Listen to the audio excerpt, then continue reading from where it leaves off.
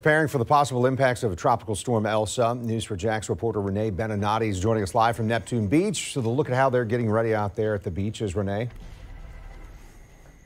Kent, drive through this Neptune Beach neighborhood and you will see pile after pile of debris like this one in front of homes that are made up of tree branches and even parts of tree trunks from people preparing from the storm.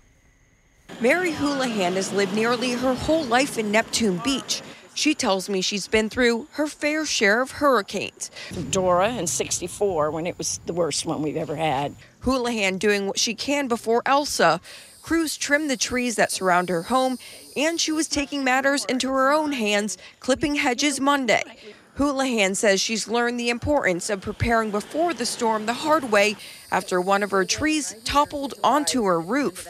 2 years ago, we had to have a huge crane come out here on the other side of the house because it was over, and it took them a day, and they sent 2 crews out. Tim McIntyre also lives in Neptune Beach and was following suit. Yeah, I trimmed up a few trees and threw some stuff away, so it doesn't blow around in the storm. Actually, there was a bigger pile there, but the city came by and got it.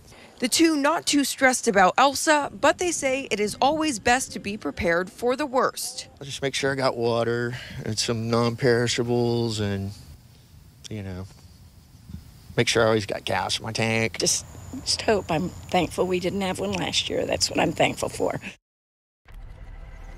Business owners say right now is the perfect time to make sure that you have everything that you need at the beginning of the hurricane season. We'll break down some of the essentials that they say that you should get coming up tonight at 11. Reporting live from Neptune Beach, Renee Benenati, Channel 4, the local station.